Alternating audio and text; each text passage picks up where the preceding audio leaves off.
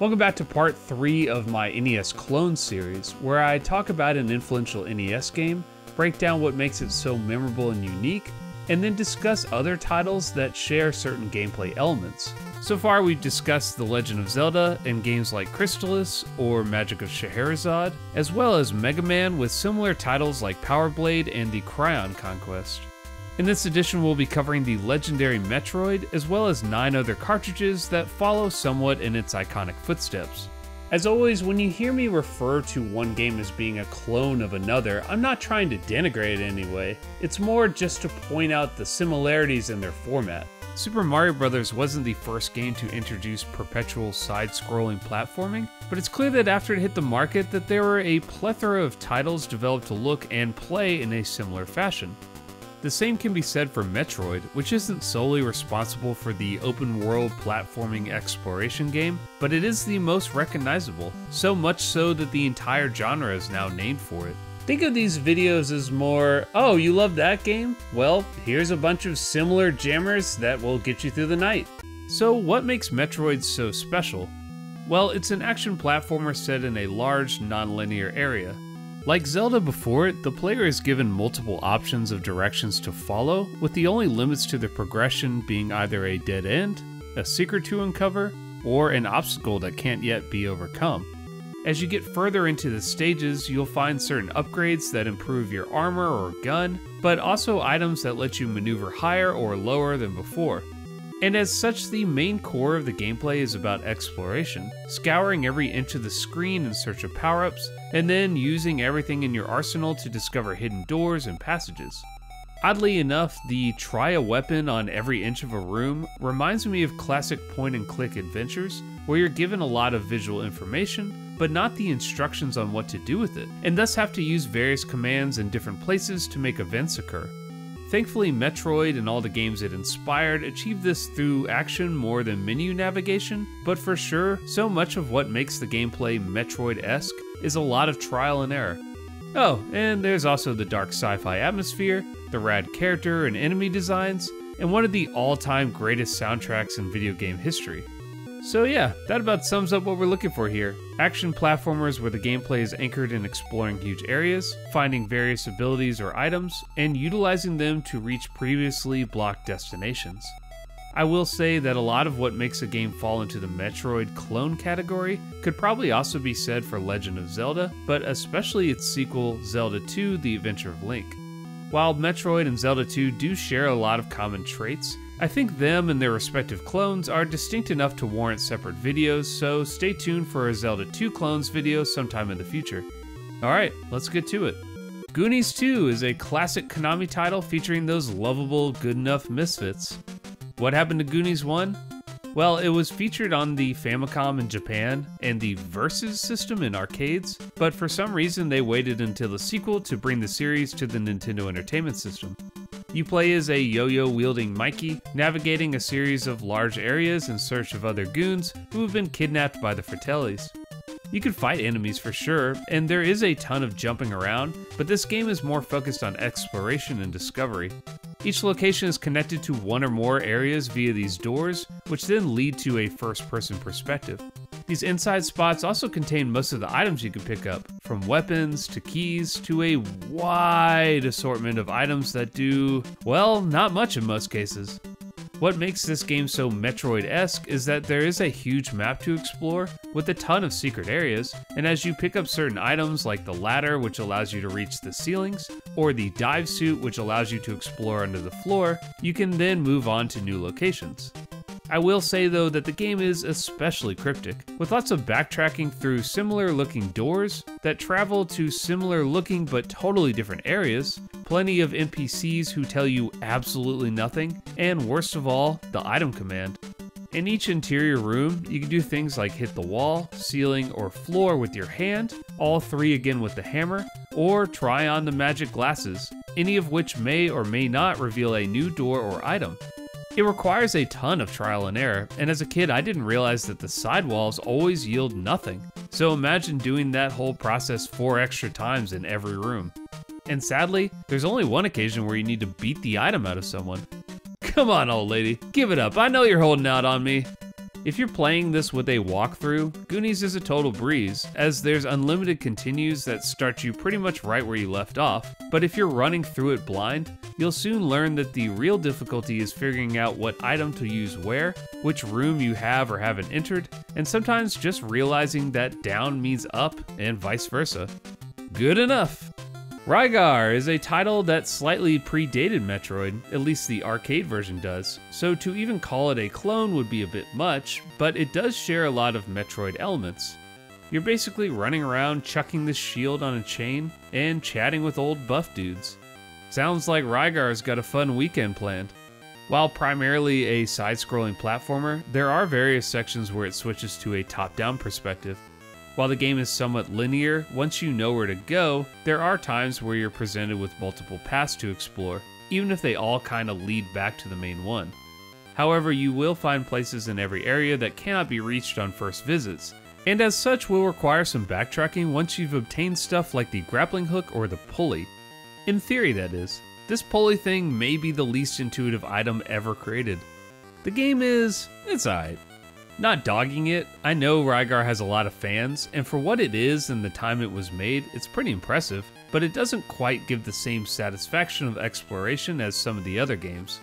The enemies constantly respawn, and so much about your strength and endurance is tied to grinding away on these guys to level up, something that is absolutely necessary for some of the tough sections ahead.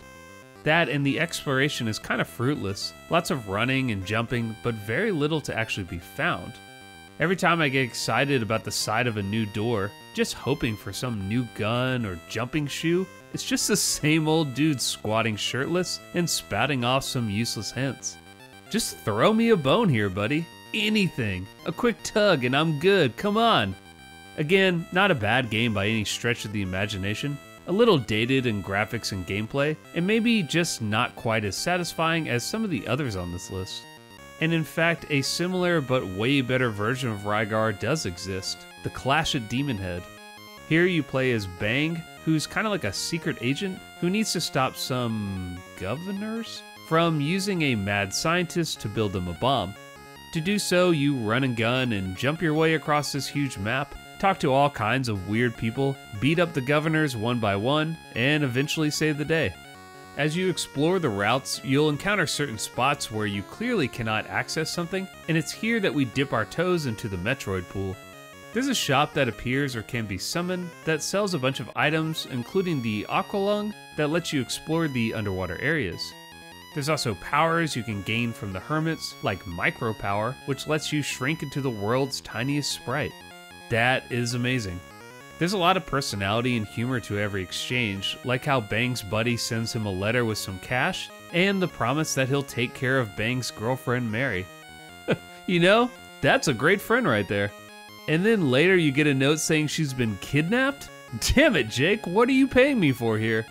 Like I said, Clash actually does remind me a lot of Rygar's simple design, but with improvements to the graphics, less sprite respawning, better story and characters, and this rad map that at least gives you an easy reference for where you need to go. The only downside is that each route is connected, so to get to one way over on the right, you'll have to plow through several different areas first in order to reach it. Not a big deal at first, but as this game does have a bit of backtracking until you unlock the teleportation ability that is, playing these levels multiple times can be a bit tedious. That and like almost all the games on this list, there's no battery save, only passwords. Otherwise, Clash at Demonhead is an excellent title, up there with some of the all-time best NES games. Another title released around the same time as Demonhead was Legacy of the Wizard. Here you play as 5 members of this dragon family, including your beloved dog/monster. Each character can do things like the dog doesn't get hurt by enemies, the mom can use magic, the dad is strong, the daughter can jump, the son is useless. Each of them has various items that they'll need to access new areas, and they're found by exploring these huge areas in the world underground. And I mean it, this is a massive, massive world here. I'm sure someone could give me the pixel data to explain its size relative to other titles, but I have to assume it's one of the largest maps on any game on the system. Amazing. While Legacy is great on paper, honestly, this game is kind of the thorn in my NES side. Like, I love the presentation, the music is great, and the exploration is really stimulating, in theory. While the character swap is a neat idea, backtracking all the way to the beginning of the game to do so is pretty cumbersome, but I get it, that's how it's designed. But mostly, I believe Legacy has one major, game-breaking, never touch this cartridge again flaw, and that is this stupid glove that the dad wears. With it, you can move these puzzle blocks around, and if you do a quick Google search for Legacy of the Wizard blocks, you'll find many guides on how to do this, and sadly, none of them will help you. No matter how careful and precise you are with your inputs, these blocks are gonna go the wrong way, and then get stuck. It is without a doubt one of the most frustrating experiences I've ever had in any game. And as always, I'm sure someone will comment how easy this was for them, and how I just suck at games. And yeah, cool. But trust me, even if you could get this to work once or even twice, it's just not worth it. And it's a shame because Legacy has so much great stuff going for it, but it is, in my opinion, an incredibly flawed creation. Thankfully, there are other games that did this a lot better, like a rarer title that never made it to North America, Ufouria. Yeah, this is one of those PAL titles I love to talk about on this channel that will play on the elusive North American Model 2 top loader if you've got one, and are willing to comb through European eBays searching for rare games like a maniac. And it's a shame this never made it to the States as, man, Ufouria is amazing. This game was developed by Sunsoft, who already had a solid track record with games like Batman, Gremlins 2, and more. Here you play as Bop Louie, who's in search of his 3 buddies, and he's got to make his way around this massive world to find them. What's really interesting about Ufouria is that each character has different abilities, like Gil can go under the water, Freon Leon can walk on ice, and Shades can glide. As you unlock the characters, you can then access new parts of the overworld you couldn't reach before, and then as the game progresses, you'll find unique items for each of them that in turn open up even more areas to explore. It is a really great combination of level design and gradually varying gameplay. That and Ufouria just oozes charm, chock full of adorable enemies, colorful, vibrant locations, some epic sweeping music, and one wild-looking final boss. And man, I will never get tired of these crawling animations. Look at him go! Basically, Ufouria takes everything that's interesting about Legacy of the Wizard, like the character switching mechanic and the sprawling connected overworld, and just streamlines everything. The end result is a title with excellent controls, impressive graphics, modest difficulty, and an addictive feeling that you've got to keep exploring and upgrading your dudes. If you've never played Ufouria before, it is, in my opinion, one of the all-time greatest NES games. I'd even go so far as to say it's the best title I'll be discussing in this video, and that includes Metroid itself. For real, check it out. Speaking of Sunsoft, let's talk about one of its most popular titles, Blaster Master. Here you play as Jason, a young kid who loses his frog down a hole and discovers a super tank instead. That's the whole story. Like Metroid, you explore a huge map with new areas opened up once bosses are destroyed and new special tank upgrades are acquired. There's also minor weapon power-ups for your dude that give him extra attacks or increase range, but nothing too wild. What really makes Blaster Master stand out is that you explore the platforming sections of the overworld with the vehicle, just leaping and blasting your little robotic heart out, but then when you get to these ladders, you can hop out of the tank and explore on foot as this ever teeny tiny buddy. Aww. Once you enter one of these doors, the perspective changes to an overhead Zelda-style view and your guy grows 10 sizes larger. It's like Alice in Wonderland in here. And yeah, this is almost half Zelda, half Metroid, with side-scrolling exploration happening in the overworld, and overhead action in these dungeons complete with boss fights. It's a really neat mechanic that you don't see much in the early days of video gaming. Of all the games on this list, this is probably the one I've explored the least, as although I've played it many times over the years, it is not the easiest, and unlike most of the titles I'm discussing here, Blaster Master has limited continues and no save or password function. Wah wah. It is way too big of a game for that kind of restriction, and getting a game over after hours of wandering around only to have it start at the beginning is a real crusher. A game I had completely dismissed until recently is Wizards and Warriors 3. Most people played the first title and its more ambitious and much more difficult sequel Iron Sword, but by the time Wizards 3 hit the shelves in 1992, it was a bit of an afterthought. And that's a bummer because this game combines the look and feel of the first two games, and then builds a sprawling Metroid-style world around it. You again play as the Knight Kuros, but instead of the familiar locales like mountains and woods, you're placed in this vertically oriented city. As you leap around and pop in doors, you'll find money, buy keys, unlock more doors, find more money, buy more keys, and where is this game going here? Well, eventually you'll get put down with these underground gangs, the Thief and Wizard guilds, which in turn transform your clothes and give you new abilities. However, now when you walk around, all the gentle townsfolk start attacking you, and the barkeeps toss you out of their establishments. What gives? Turns out that the world here is actually divided into 3 areas, and each of these spaces corresponds to each guild. So the knight is at home in the castle above, the thief in the main town, and the wizard in the underground caves below. Not only that, but as you beat the mini-bosses and complete these grueling guild initiations, you'll unlock new abilities for each of your personalities that in turn allow you to access all new sections of the game. It's actually really well designed, and the exploration and upgrading your buddies is really satisfying. I would say though that the platforming and combat are the usual Wizards and Warriors awkward, and when I say platforming, it's a perpetual, constant jumping you'll be doing. That and some of the secrets are way too well hidden, and you'll be begging the internet for some help. But if you stick with it and kind of settle into the unique, if occasionally hair-pullingly frustrating gameplay, Wizards and Warriors 3 can be a surprisingly rewarding playthrough. Now here's a title I had very little experience with, Strider. I think I popped it in a few times, immediately got lost or died, and then just moved right along to the Genesis version, but this is actually a lot more complex than I initially thought. There's floppy disks in each level that not only open new security gates, but can also be analyzed between stages to learn about certain objectives. You can also learn new abilities like the slide that lets you slip under certain walls. Once you complete the first stage, you can now travel to 2 new locations, Australia and Egypt. Australia is just a certified death trap followed by a door you can't unlock yet, so let's try Egypt. After you teleport down from your super rad dragon spaceship, damn that rules, you're exploring the standard pyramid locale. At a certain point, you'll reach this water section, and if you jump in, you will drown and die. Assuming I need some sort of item, I looked everywhere else in this level and could not find another route, so I looked it up online. Turns out that when I got to this point here, I could use a wall jump to get to this high spot, which would then lead me to the aqua boots, which then in turn let you walk on water. Okay, cool, let's give it a shot. Here we go. All right, this time's the winner.